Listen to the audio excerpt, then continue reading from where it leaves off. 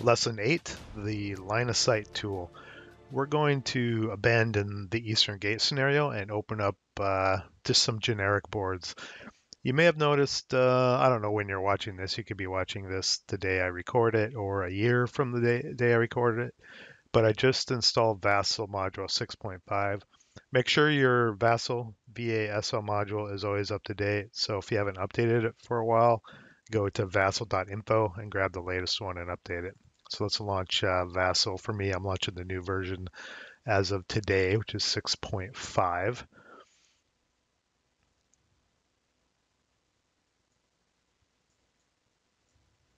And there's the slowly loading dialog window. So let's start a game offline and let's add 2 boards. So add a row. Let's do board 2. I think that's it's the one with the hills, the classic board, and board 4, which is the flat board with some grain on it, and just hit finish.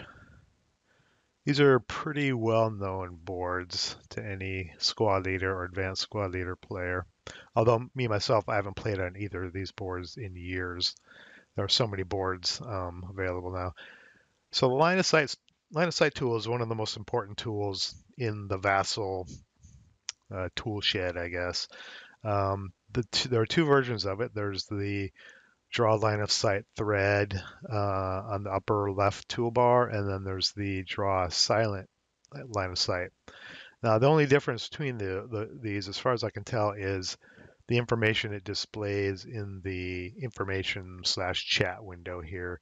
So let's do a full line of sight. So just click on the button here or hit F10 to activate it, and just do a quick line of sight like that. And it'll show in the dialog window here, it'll show that I checked line of sight from, a specific board hex to another specific board hex. In this case, board 4K3 to board 4Q4, and it'll display the range of 6. Now, if I redo that using silent mode, make sure I did go to the right same one. All it says is, check line of sight. It gives no other information. So your opponent doesn't know what line of sight you checked, on what board you checked, etc. But the thing is with squad leader / ASL etiquette is you shouldn't be checking line of sights anyway on your own. You should be doing it for a specific circumstance, like making a fire attack, a 2-hit attack, checking for interdiction to see if you have line of sight for interdiction. Maybe if you have line of sight to an off-board artillery, spotting around a hex, etc. You shouldn't be doing just random not invisible, but silent line of sight checks. Every line of sight you check should have a meaning. So I have never actually used silent line of sight check in an actual game. I only use the pure line of sight check, and that's only when it's called for. You shouldn't be checking random line of sights anyway. That's my 2 cents, and that's basically squad leader etiquette. Now, there are a couple settings here I want to cover. Actually, I already have the setting on. Let me turn it back to preferences. So here's your line of sight settings. So file preferences, go to the line of sight tab. I'm going to turn this verbose line of sight mode off real quick and do another line of sight. So if we do a line of sight, I did it from a hex vertex, just do K3 to N4. It just shows range.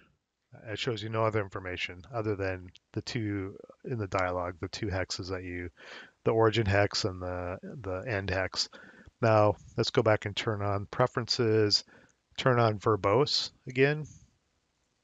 And that's when you'll see the information that I was displaying before. Let's go over here and do a line of sight. So it'll show you in T5, that's a level 0 hex. It'll show you the level of the beginning hex and the level of the end hex, the range, and the number of hindrances in this case. Or let's try to go through these woods here. Whoops. Again, it'll show beginning hex level, end hex level, range, and it'll tell you why it's blocked. It's blocked in T4 because the train is higher than both the source and target hex, the beginning and end hexes. So the verbose mode is actually kind of handy and very cool. Let's do something from a height. Let's go from this height and come down here. So you can see I'm on a level 3 and M5, and as I go down, it'll show you the level of each hex and the range. Now you see here it starts to turn red, which indicates the line of sight is blocked to that vertex and why it's blocked in the dialog there, in the verbose. Now there's another setting for those colors, and I'll show you the settings that I use for the line of sight thread when I go back into the dialog box. Okay, let me show you that real quick. So go to File, Preferences, and here's where you can set your line of sight thread colors. I have just my default line of sight color thread to be black. And then I have my hindrance to be yellow and a blocked to be red. So if the line of sight is fully clear, the thread will be all black. If it goes through hindrance, the part that goes through hindrance will be yellow. And as soon as you hit an obstruction, anything beyond that hex will be a red hex. So let me demonstrate that. And you kind of saw that in the preview. So let's check a line of sight. Just a line of sight in the open. Just black hexes. No, totally clear. No hindrances, no obstructions. Now let's go try to look through these woods here. So it's clear, clear, clear to that hex. As soon as I go to a vertex or a hex center beyond that, it turns red. Now the red, at least in my color setup, means your line of sight is blocked. It's a really quick and easy visual indicator to tell you that it's blocked. Now in some situations, you might have to actually zoom in. This is clearly blocked. But if you're clipping just the edge, and it'd take me a while to find a good example. Let me try this. Now, if you're just clipping the edge of a grain symbol or a wood symbol and it turns red or it doesn't, but it's really, really close, make sure that you zoom in on it anyway. Let's see. That one's pretty close. I'm sure that's blocked. Let's zoom in on that. Yeah, that's even close. Looks like a little bit peaks on the other side. My point being is the line of sight thread isn't infallible, right? Make sure that you also, if you get situations where it's really close, zoom in and look at it and make a call that way. Don't trust on the thread and the color changes of the thread implicitly and trust them all the time if you have very close situations. So zoom in and check everything. So let's go to a hindrance. Just run through this wheat field here, see what we get. So you see it's clear to that first hex. There's no hindrance, obviously. The second hex in, you have one hindrance. The thread turns yellow. It's a little hard to see on the yellow grain. You feel free to you can change it to orange maybe. Two hindrances at V6. And then as you continue through, it just says you have 3 hindrances and gives a range. Now, if we go through some hindrances and into this woods, that's 4 hindrances to there. If we go behind it, you can see that it's black to the grain, and there's no hindrance to X5, but you have hindrances through the grain, but as soon as you hit the woods hex, the thread turns red and you're blocked. So I suggest, if your setting is to be one color, black, I suggest changing it to a 3-color mode. A clear line of sight mode, which you could be black or any color of your choice. The color for the hindrance, if you're running through hindrance, and a separate color for an obstruction. I use a yellow and red because intuitively it makes sense. Yellow, you're going through hindrances, it's kind of a warning. You go through an obstruction, it's red, it's blocked. You're not shooting at anything behind an obstacle. So consider making those changes to the color of your thread. Consider turning on verbose mode.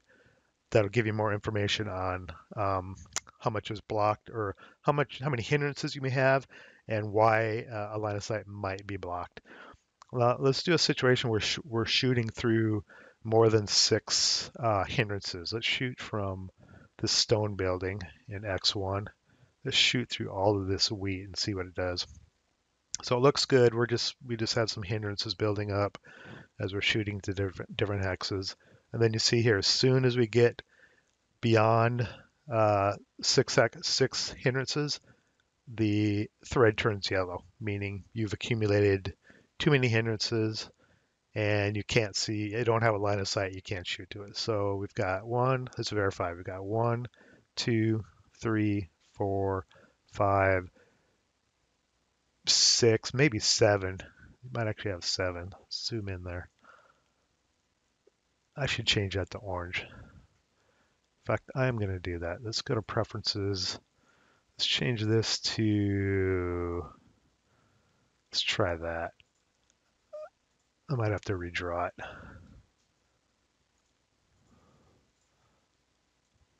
Oops. I can see that a little better, but again, it's the differentiation between the orange I picked and the red is kind of subtle, but you can see it better on the yellow there. So it looks really close in that hex. It probably misses X6. So got 1, 2, 3, 4, 5, 6. Yep, this would be the 7th hex. So your line of sight beyond that is blocked. Very cool. Line of sight tool is very powerful, very important to the game. I know a lot of people make comments that the line of sights on the VASSL boards differ slightly from the line of sights on the physical boards. And some people actually play with the physical board next to them and they'll check line of sight on VASSL.